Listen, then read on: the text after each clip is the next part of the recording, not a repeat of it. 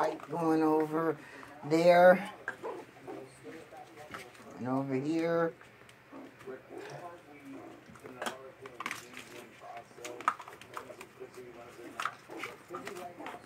And then look at here. I gave them a bone,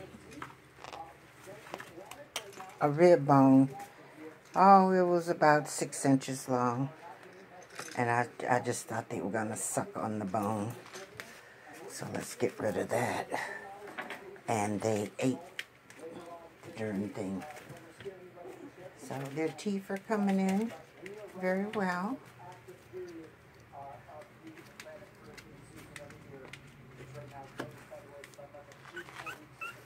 I use paper plates. That way everybody can stay neat. Put a rock in the middle so they don't tip it over.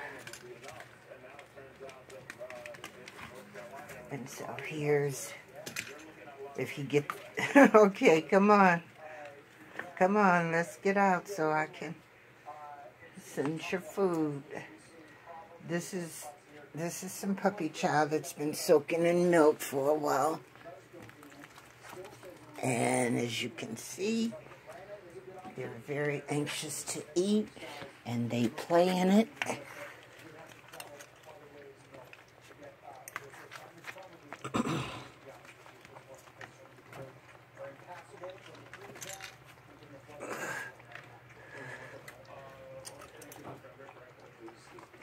There, they play in it.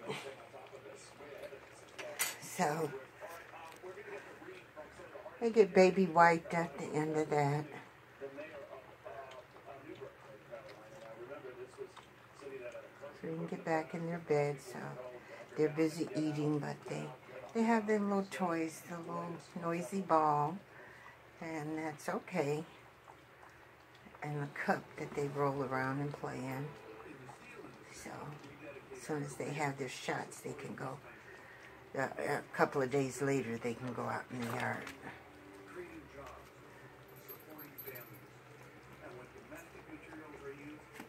This is the tiny one. This is what I want you guys to see. This is the tiniest. Look how little she is. Especially if you compare her to him. She's very teacupish. Looks funny to see her rolling around.